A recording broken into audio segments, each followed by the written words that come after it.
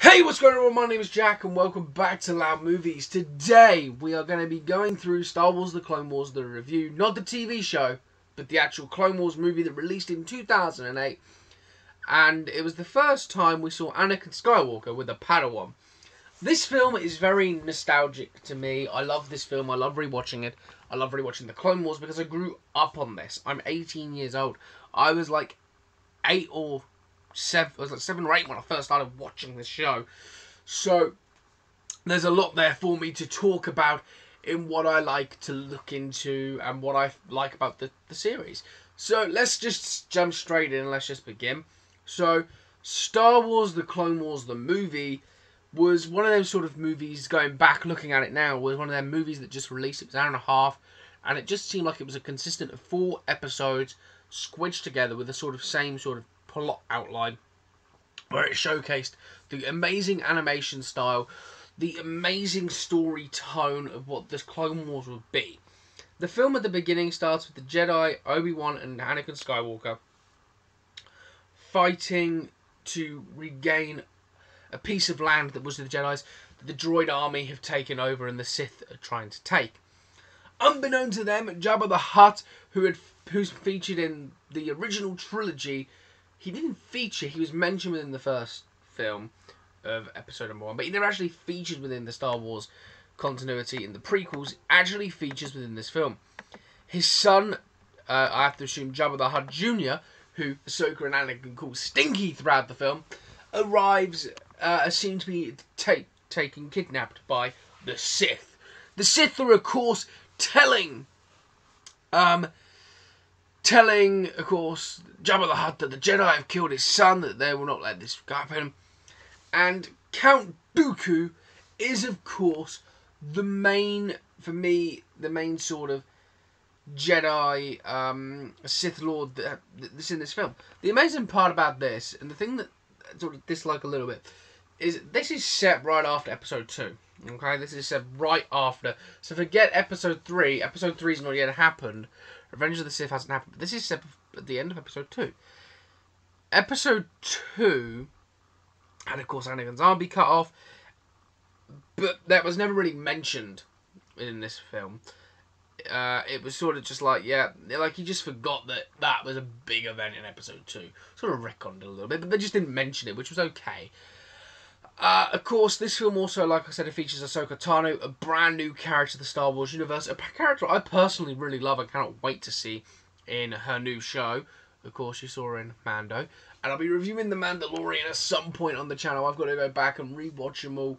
I'm very much excited to be able to do that at some point.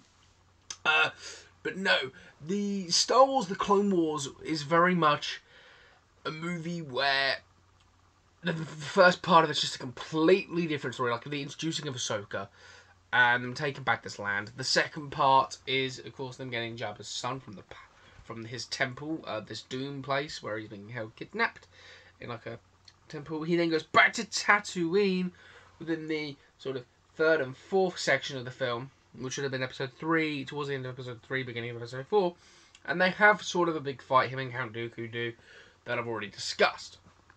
The things I like about this film is it contributes to the Obi-Wan Anakin story, to begin with. It contributes to that.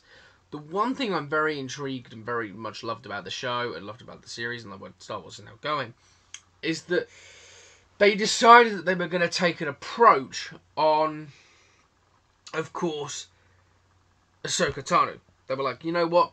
We're going to give Anakin a Padawan. And I'll tell you something. Anakin Skywalker isn't no Jedi Master. He doesn't get the rank of Master within Episode 3, as we know.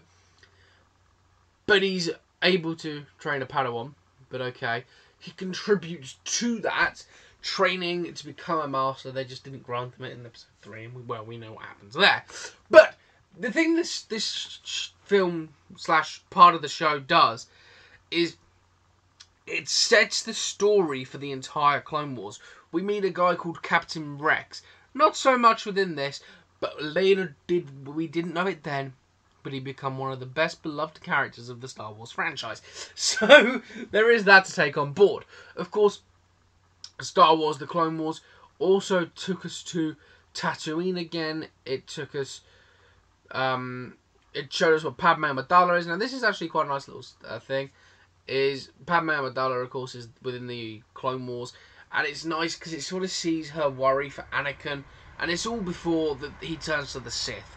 So it's sort of a nice little. They are married within this continuity. It is a part of the Star Wars continuity, and there's little hints towards that. The one thing I love about this film though, is none of the original sort of cast from the movie returns. Really, they're all voice actors, different people voicing them. They are perfect for this show. The one person I do love, however, that I did return for this is Samuel L. Jackson. He returned to portray Mace Windu once again in animation. Of course, it's not the first time he's done animations, with Samuel L. Jackson previously doing, 4 years prior to this, The Incredibles. And he's then come back for The Incredibles 2, which released 10 years later to this. Of course, this show was very groundbreaking to me. I loved every single second of it because it just had, the movie had this sort of dynamic between Obi-Wan, Anakin, Ahsoka, Yoda. Had a dynamic between Mace Windu. The way the story was crafted, it was very neatly tied up towards the end. And I'm very excited to be able to go forward with the show as well. I have seen this show like 6 times now, from beginning to end. I only seen it once to beginning to end, though, with the final season involved. But I've seen it within the original final seasons at least 6 times. The one reason why I'm very excited to go back to the rewatch now is because I very much do adore this show. It's one of my most favourite shows. I'd love it if they came back and did more Clone Wars stuff. I mean, it was called the final season, but there's always workaround room. You can always tell origin stories. Or you could just do like another Clone Wars. You know, maybe Luke has his own Clone Wars. Who knows? But I do love the Clone Wars show. I do love the movie. The movie sets the grounds for everything that we now know. And the thing about the prequels is they were very dry, not that great, back in 2005. The second this film and the show came out, it gave the prequels more strength. So as much as I'd love to bash the prequels, which I didn't really bash them, I don't particularly like the first one, but this show really did expand the prequels. And that was something that it needed. Whether they do that with The Force Awakens, The Last Jedi, and Rise of Skywalker, I would not know. I will give them a go if they do it, but I just don't know at this point. Of course, that leaves us with this other big opposing question within the Star Wars universe, with, of course, the Clone Wars, is why was Ahsoka Tano not within the 3rd episode? If you guys know the answer, it's because she was in Season 7. And they did something quite cool, because Ahsoka Tano was a brand new character, and the question on everyone's mind was, well, surely she'd have been in the 3rd film, but she wasn't, and that was because they decided they'd go a route of putting her somewhere else in the continuity later down the line.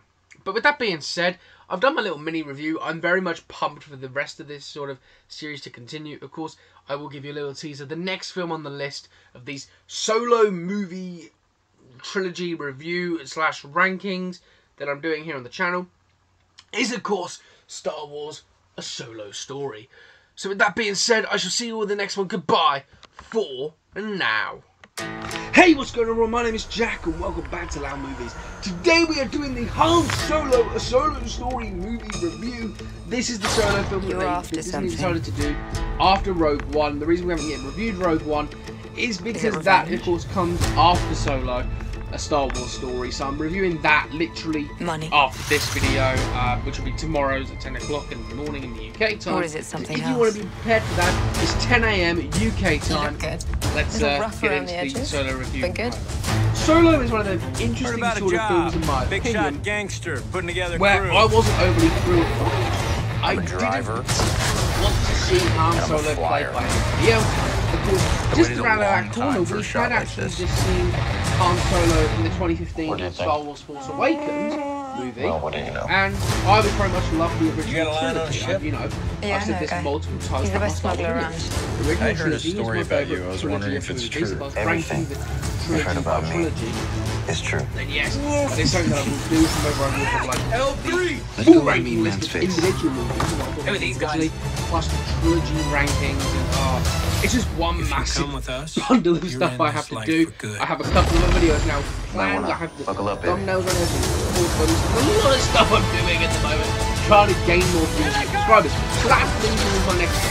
If you are new here to the channel, please hit that like button, please hit that subscribe button, please comment down below about what you thought of Solo, and if you haven't seen it, I got a it is really on good feeling Disney about Plus, this. and you can do the 7-day free trial for Disney Plus if you'd like to. When do you know how to fly? The film to me is very bold. Something that's bombed in the box office. The reason why I didn't really watch it is I had the shower in the box office, so it's not going to be a good film. I was, however, wrong. Not having Harrison Ford in the film, not even for a cameo appearance, was a bit upsetting, but then again, they might have wanted him to come back and play a different character, but he doesn't like the fact that, you know, he doesn't like Han Solo.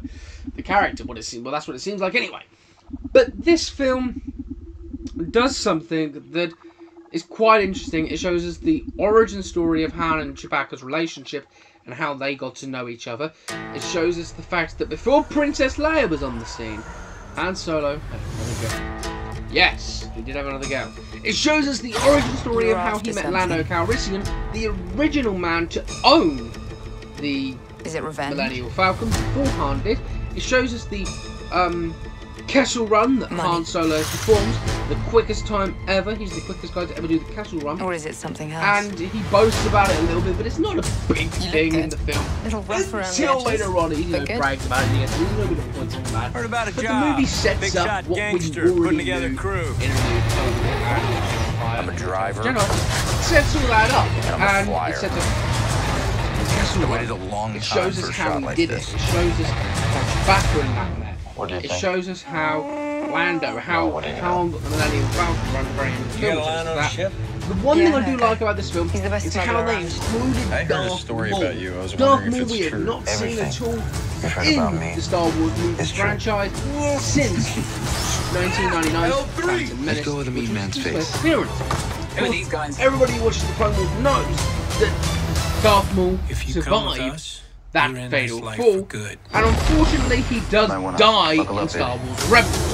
But with that being said, we have so much to go over the history of Star Wars with Han Solo.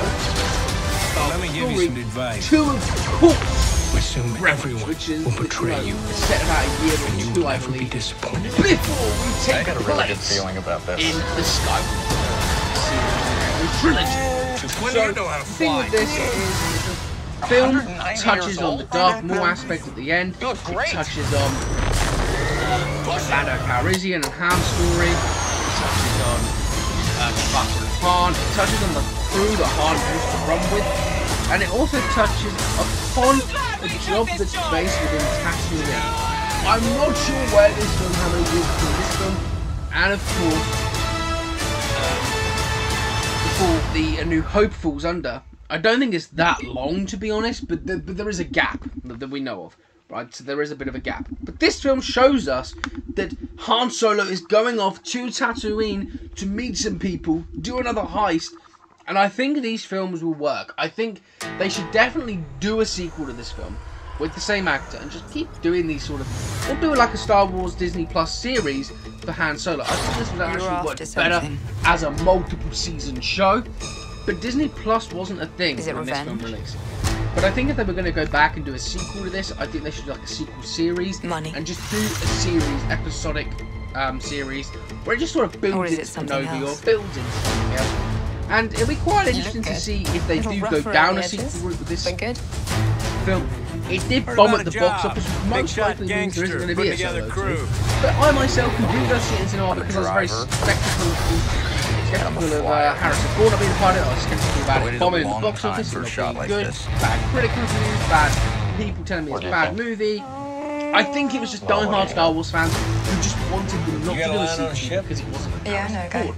But if He's you the really best watched it smuggler with an around. open mind, I like heard I a went story into about you. I was last wondering year, if it's true. watching it, Everything. going, well, first time about watching me. it, I'll have an open mind. It's true. It was fantastic. This time around, I loved it. I was getting a bit bored throughout it, but that's probably because I'd already seen it once.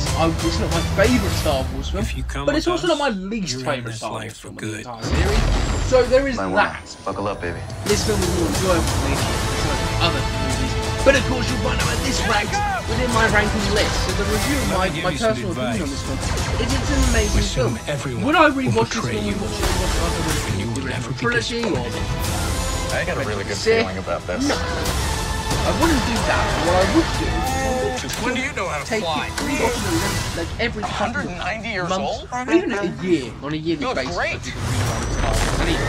And I usually would miss this film out because I just have no interest in it. So, that being said, of course, that does conclude a little sort of shorter review than normal, but I'm just so busy at the moment, I'm very much pumped to get on to the original trilogy. Of course, Rogue One releases tomorrow at 10 AM, like I said, and then you'll have the 3-film review, which is Clone Wars, Solo, Rogue One. You'll have the ranked review, which is the 3rd video, and then I think we're jumping into A New Hope tomorrow at 6 PM. I'm really looking forward to the video then. I don't particularly know what to say about that. But with that being said, I shall see you all in the next one. Goodbye for now. Hey, what's going on? My name is Jack and welcome back to Loud Movies. Today we are going to be doing the Rogue One Star Wars story review. This one released in 2016. The reason why it is the last review to be on the channel is because it's going straight after. Of course, we're going to be coming out with A New Hope right after this review, right after finishing off the reviews, the ranking lists and all that. We'll be getting into A New Hope. So that's why this review is at the very end, of course, at the ladder of the Disney Star Wars story films. Of course, Clone Wars isn't a Star Wars story, but I've cooped it up in this collection, so we have a nice trilogy to rank and discuss in our rankings video. But that needs to be said later on in another video, because today we are purposely reviewing Rogue One, a Star Wars story. This film released in 2016, a film I was very much excited to go and see, and I'll tell you something, this film was beautiful. It really was. From the Darth Vader fight scene with the Imperial, with the rebels on the ship, just before the fact of Episode 4, that fight scene was insane. And this film really felt like a Star Wars film made from George Lucas. The other films with Disney don't feel, they feel like Star Wars films. They don't feel like Lucas had any input. But this film goes back to its core of when the Star Wars series was brilliant, amazing, and it has that higher representation. The story is fun. The characters are cool. They're new. They're nice to get to know. You have Tarkin. You have Tarkin's in there. They've remodeled Tarkin, which is nicely done. I thought he looked amazing within the movie. Darth Vader's appearance, that was really cool. I loved the red eyes that you didn't get to see in the original trilogy. So they stepped up some, they tweaked some little things. But overall, the amazing sort of thing that we saw was, of course, the lightsaber battle at the end. And he was just slaying those rebel forces. I think the story went for a little bit of a darker purpose. And I think that the story really worked. It showed how the rebels infiltrated the Empire's base section, how they got the plans to the Death Star, who told them about the weakness within the Death Star, and it just sort of developed on the origin story of how they had everything ready, prepared for when the New Hope turned up. The story sets off like no other Star Wars story. It has a young child when her parents are killed by, of course, the Imperial forces, and that sort of spawns into the film. Rogue One for me was this sort of Star Wars film that I was very excited to see when it came out. I've watched it a couple of times. It's one of them films that I would like rewatch again if I do the Star Wars series watching them, but it's one of them films that feels so connected to the original trilogy that you forget that there was the sequel trilogy. It feels so fresh and beautiful, and the way they constructed it feels like this film was made by the original people who made Star Wars, A New Hope, Empire, and Return of the Jedi. It feels like a classic origin sort of movie from the original trilogy. Something that which brings out really good questions of my own. Of course, Felicity Jones plays Jyn Erso. She is the main protagonist, the main character that we follow within this. as she tries to get the rebels to infiltrate the Death Star plans and get them. Because Jin's father is forcibly taken by the Galactic Empire to help them complete the Death Star. When she grows up, she joins a group of resistant fighters who aim to steal the Empire blueprints. So her father's the one who built the Death Star, helped construct it up, finished the model off, and he left what, as we know, the weakness. Because the weakness in the Death Star really doesn't make that much sense. But it does now, because they went in, they filled this little gap, and instead of making it a bad movie, like some of the other Star Wars films Disney have done in the past, like for instance, Solo: A Star Story. Not the best. It's a good film, but it's not the best of the bunch. And especially as an origin story, it's not great. They focused in on new characters, a new world sort of thing. That just sort of ties everything up quite nicely. And I think that's why this works over other Star Wars projects that Disney have done.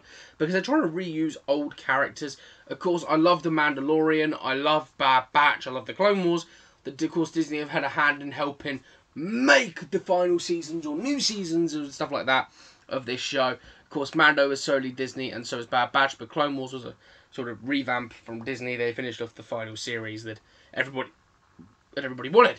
But the show, the movie shows us what life was like before Luke came into the picture. It shows us just how bad everything gets. It also shows us that there were still Force sensitives, and it has some amazing fight scenes in that. The film isn't really heavily about fights. It's more about the story plot of getting from A to B to C to the Death Star.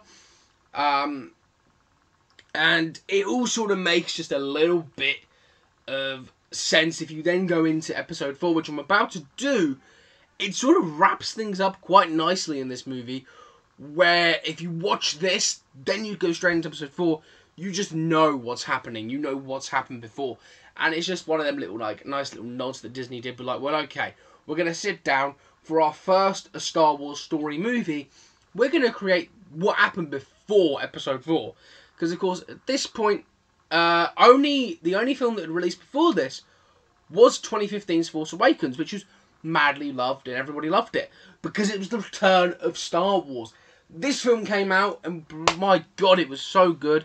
Of course, the other thing that I will say about this film is it released, of course, the year that Carrie Fisher passed away. So it was actually quite nice because they did like a tribute thing to her at the end of the movie because it released on December 13th, and I believe they went back and did some editing and they had like a rest in peace Carrie Fisher thing. It was either for this film or it was for Star Wars 8. I might be getting mixed up there, but I do believe it was this film because, of course, Princess Leia does also feature within this film. But this film has some very interesting characters, and the thing is with this film is it makes you sort of forget how dark Darth Vader is. Like the presence of Darth Vader within this film. This is something that I want to also point out. We've watched the original trilogy many, many times. If you're a big Star Wars fan like I am, you've watched it many times. This film makes you really sort of absorb all the information, and I was finding that, oh my God, Darth Vader is actually genuinely, his presence is more scary in this film than it is in episode 4, 5 and 6 combined, because we know the good guys have to win. This film was very unpredictable, and the ending scene, what was it? It was when he came into one of the Imperial troopers, and they started making excuses as to why the Death Star shot at a planet, and why there's these plans and everything, and there's so much problems with this flawed character that Darth Vader doesn't really say much, and his presence says most of the words that need to be said. And that was something that I really did enjoy. Was back in 2012 they showed the original Star Wars clip of Darth Vader, and I believe like people were then going, will Darth Vader return within the Star Wars universe? I didn't particularly want it, but this film did something amazing, and it did something quite nice and a nice little nod to, of course, the original trilogy, and that was where fans wanted the Star Wars series to go. Was more of a let's keep it to that original trilogy sort of vibe. They did that with The Force Awakens, and then they sort of went off track with The Last Jedi. But we'll get into that when I do my Force Awakens and my other reviews on that. And we'll talk about all of the issues the sequel trilogy has at some point. Because I also have another video as to why people think the sequel trilogy is as bad, but it's not as bad. Also, I don't know. I have plans to do Star Wars videos here for a while. But this movie here, if you haven't seen it, which seems very unlikely if you're a Star Wars fan, it is probably the best Disney Star Wars film that they've done. I'm not including Mando in this because Mando is, of course, a TV show, but this is probably the best Star Wars adaptation they've done because it ties in so beautifully with, of course, A New Hope. So with that being said, I'm going to send you all off on this video. I'm going to end the video now. We're going to be having the full review, the full ranking of all of these 3 films from the Clone Wars, Rogue One, Solo. We're going to have all of them films ranked for you here on the channel. We're going to have the full review up. We're going to have so many other videos coming out. Episode 4 will be coming very, very soon. And I will see you all in the next one. Goodbye for now.